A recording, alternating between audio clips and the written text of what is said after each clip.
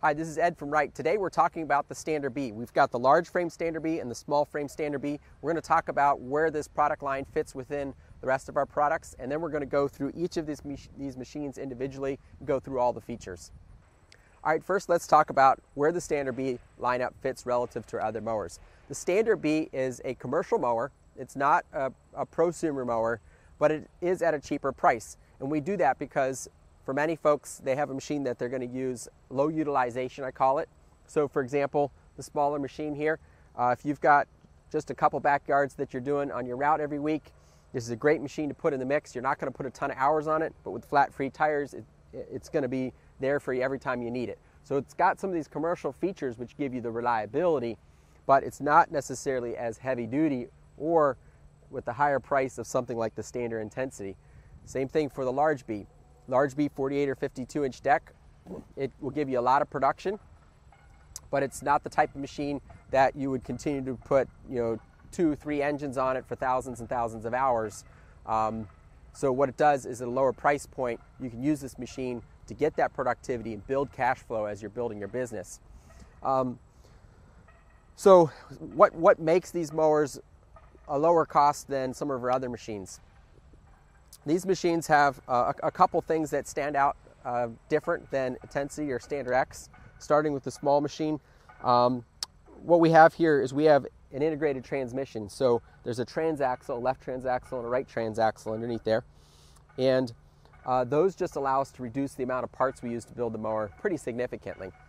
And the trade-off to that is that we have to move where you stand back about maybe 2 or 3 inches because of where those transmissions sit. And then also because the engine's connected to those transmissions at a fixed height, the engine's mounted to the frame, the deck is real close to the engine, so when the deck goes up and down, the belt has to take a taper angle when you're at the limits of the cut, which will result in fatigue on the belt eventually, but it also lets us significantly simplify the machine. The Big B, it's very similar setup. Another thing that we have is we have the low profile air cleaners.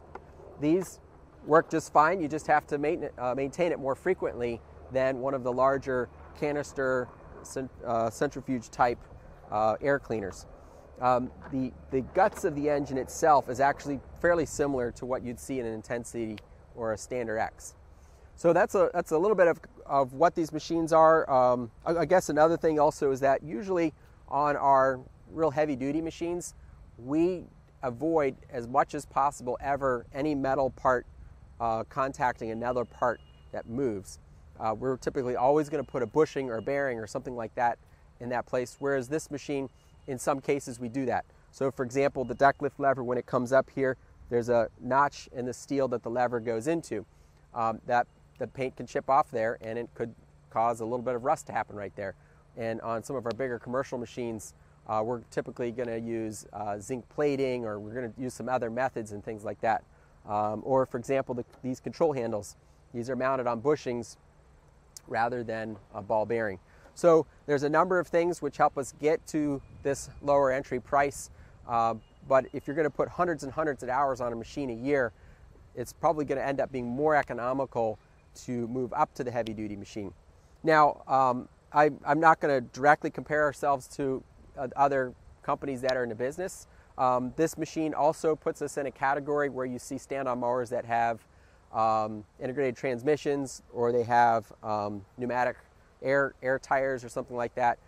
This puts us right in that range, but you still get some pretty nice features. You get the heavy-duty Kawasaki engine, you get heavy-duty shift starters. Our electrical system is the same heavy-duty design that we have in our bigger machines. So there's a number of things that you get in these mowers at a comparable, or in some cases a better price than what you might see out there. Great machine. Again, if you've got a couple properties you're doing the backyards on, or if you're building a business and you want to get that cash flow going, this gives you that productivity and reliability that you're looking for. All right, starting off with the operating position. Here you can see the view around the machine.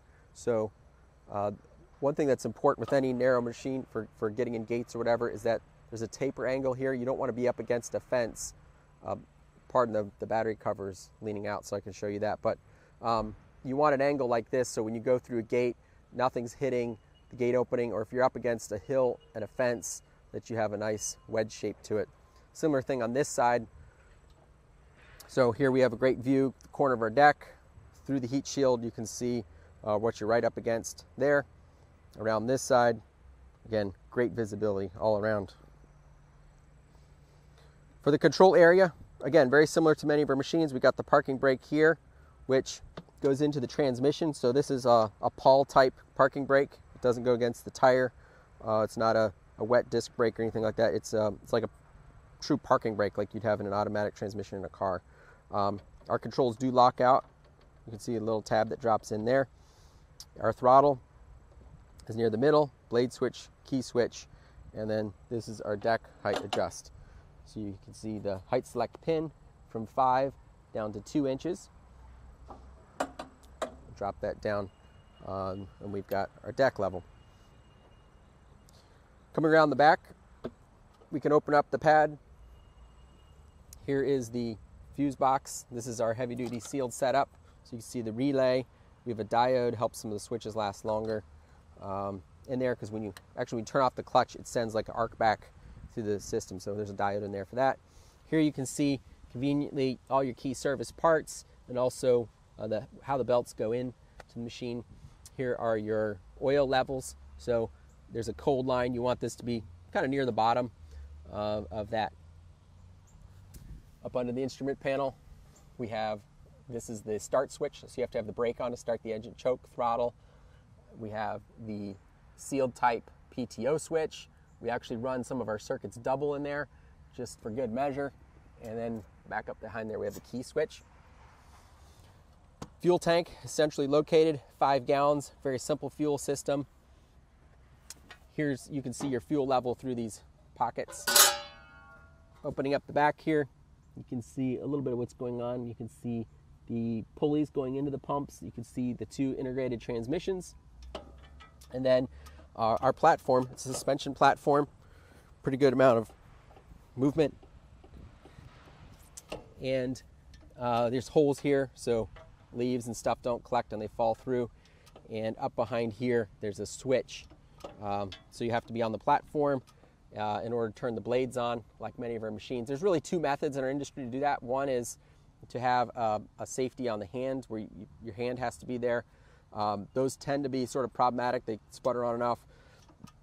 This one's in the platform. Now, right in front here, there's 3 elastomer springs.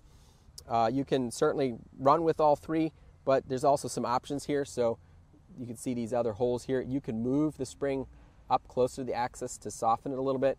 You can also remove, for example, you can remove the middle one if you want a softer ride. So there's some couple things you can do there. We have the tie-down hooks, the wheelie wheels. Right underneath there, there's a heavy-duty bar that reinforces the tractor frame. And then if you do ever need to move these around in the garage or something like that, you can pull these back into one of these notches, and that's the hydro relief. So when you pull these out, you can push the mower across the floor. All right, coming around clockwise, we have the battery box here. There's a strap that goes over it, so you don't need any tools or anything like that to get in there if you have to jump start it. We have the parking brake here. Oil fill. The parking brake, this type of parking brake doesn't require adjustment. We're actually pulling on this spring that engages the cog. So there's no adjustment there. The deck is a 7-gauge deck on the 32 and on the 36. And by the way, the tires here, with the 36, you get, I believe it's an 8-inch wide tire, and on the 32, you get there's 8 inches. You get a 650 wide tire. So this tire is about 1 tread narrower on the 36 than on the 32 than it is on the 36. All right, so the deck, you have your rear deck lift shaft, your front deck lift shaft, your adjusters. So you always want your deck to have, if you point the blade front to back, you want the front of the blade to be about a 1/4 inch lower than the back of the blade to get the best cut from it. The deck has heavy-duty reinforcement bar on it, and let's get the camera down inside here. You can see the clutch, the idler. The main belt first goes to the discharge side pulley, comes around here. There's idler in the front, goes to the trim side pulley. Then we have the tensioning idler. And a lot of our tension idlers have this die spring set up here, and the arms on ball bearings. These just almost last forever, and they keep a nice steady tension on the deck. We try to avoid making our belts too tight, so you can see this is nice soft. That's how it should be. And then the spindles on the B series are an aluminum housing. On our other machines, they're cast iron. The small B has a bushing set up in here. It's real long, so there isn't too much force on them. Actually, a little trick is this little notch in the bottom of the arm. If you flip the arm over, you can lower the front end of the machine about 1/4 inch. So although the height selector says 2 inches, you can configure the machine to go just a little bit lower. The tires on this machine are flat free. The guard helps protect anything from hitting the muffler.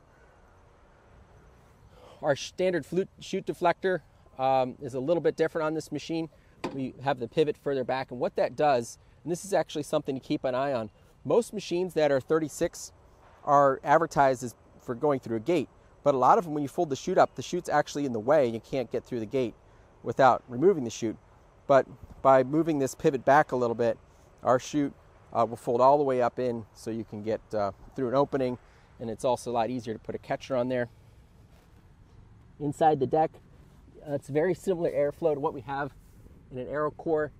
The biggest difference is that these baffles are, this is a bent lip on the top instead of a welded lip. So it's a little slightly different, same blades. We love to mount everything with these round head bolts, so that's easy to clean off under here, and there's not much to snag onto.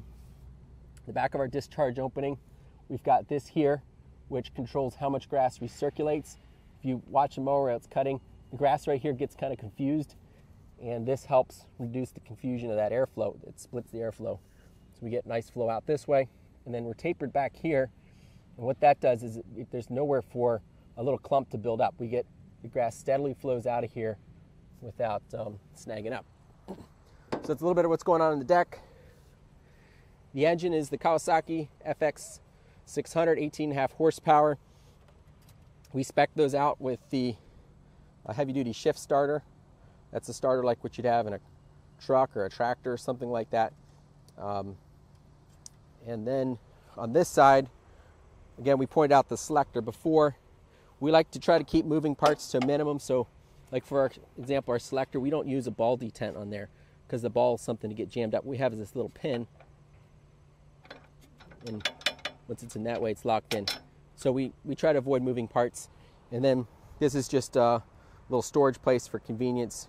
Keep a water bottle here, or small items can be stored there. So overall, that's the small Standard B. It's lightweight, so it's really nimble. It's one thing I love about these machines. The control forces are low, the traction is good, and you can really whip around with them super conveniently. All right, so now we're going to talk about the large frame B. First off, we have the operator area, very similar to the small frame B. Great visibility to where the deck is. This is the 48. 48 and 52 have the same tire, so the 52-inch deck would be about right there. Here we have the parking brake. Parking brake has to be on to start the engine. We lock in the controls, key, choke, throttle, blade switch, and over here we have the deck lift selector.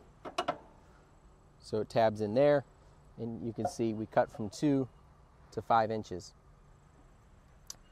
So overall, pretty straightforward operating area. One great thing about the Bs also is that once you are used to driving this machine and you want to move into something like a ZK, immediately you're comfortable with it because the proportion, the controls are all pretty much identical. The biggest thing about the Big B is that the frame tubes go straight, whereas the small frame B, you can see there's a dog leg in the tube in order to fit the engine into that smaller wheel track in the back. So we've got the 5-gallon tank. You can eye the level through there. We've got the service parts, the oil fill, pretty much the same electrical layout, the same fuse box on the Big B. The platform arrangement is slightly similar, slightly different. The difference here is that our bumpers are underneath the platform instead of in front of the platform. There's more space to put them there. And again, we ship with 4, which is a little on the stiff side. You can easily take out 1 or 2 if you want to soften up the ride. Here we have the operator presence switch. We've got the return springs. You can see the transmissions here. Try to get a good view on that.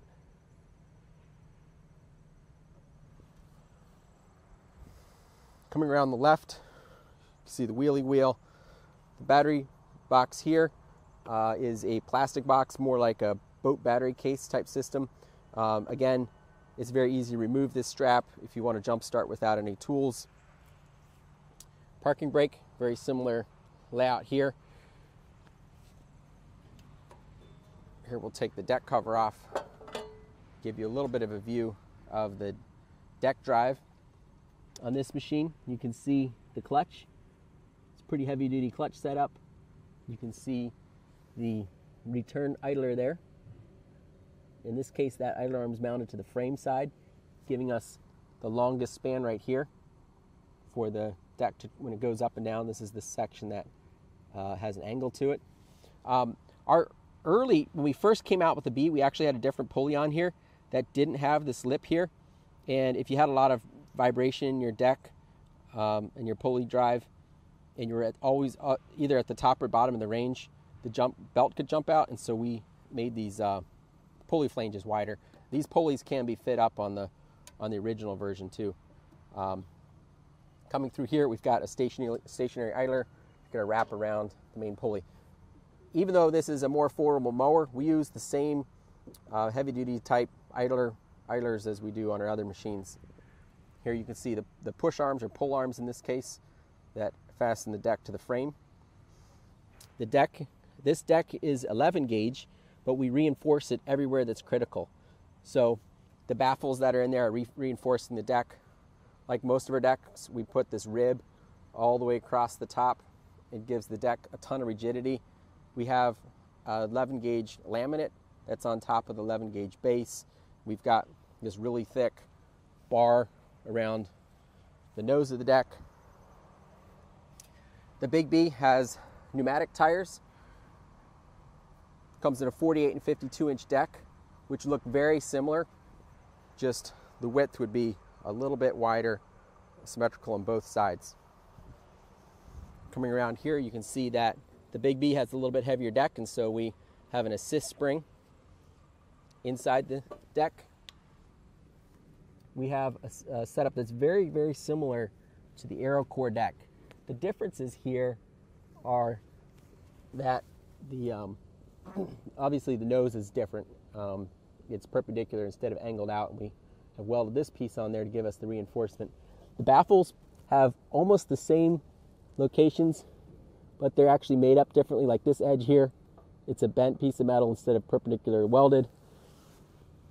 And the AeroCore has the back of the deck here tapers down a little bit, and the B deck doesn't have that. It has a standard back on it, which in some cases it's better for thicker, heavier grass and lighter grass. That chamfer that we put on there helps create more vacuum as the air spins. The Big B has the hydro relief right here, so you pull these out, tab them in. You can see the rear deck roller. This bolt right here actually is connected to the cam on this spring, so if you put a wrench on here and turn it, you can release the spring tension on the idler. Makes it easier to replace the deck, and then you turn this back to tab it in. The tires here are 20 by 10-8, so this rim here is 10 inches. Gives us a little more room to push it in near the frame. This rim is 8 inches, so we get a lot of squish here. We get a lot of traction for the wheel diameter. Now, some machines have 20-inch tires, some have 24-inch tires. And what we found is that when you have the smaller rim, you actually get pretty similar ground contact as you do with the 24, but you reduce a ton of torque on the transmission. So we like the 20s because the machine's shorter, which helps it be more nimble. We still get good traction, and the transmissions will last a lot longer with the 20-inch tire. 20-inch tires are also very much readily available. This is sort of a traditional golf cart dimension tire, even though it's got a different tread on it. But these parts are very available and easy to look after. The Big B has a plastic ammo box on it to store things, gloves, something like that. And the engine is the FS 651 engine. Pretty heavy duty engine, again, very similar engine block to the engine that's on our Big Bs. You can see here the displacement says 726 cc. That's the same displacement as the FX 730 we have on a Standard X.